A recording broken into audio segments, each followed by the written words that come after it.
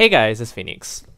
Now, today I have something a little bit different for you guys. So about an hour ago, I watched a video by Rhett and Link on Good Mythical Morning, where they discussed some clickbait titles and how we shouldn't always believe everything we see on the news or on the internet. So I thought it was pretty intriguing, and I also have been receiving a lot of comments about where my puns have gone, because I haven't really used any puns recently. So today I thought would be a pretty good opportunity for me to create some clickbait, and in fact try to create my own clickbait using some puns. So I hope this satisfies a lot of you guys. Wish me luck, and here we go.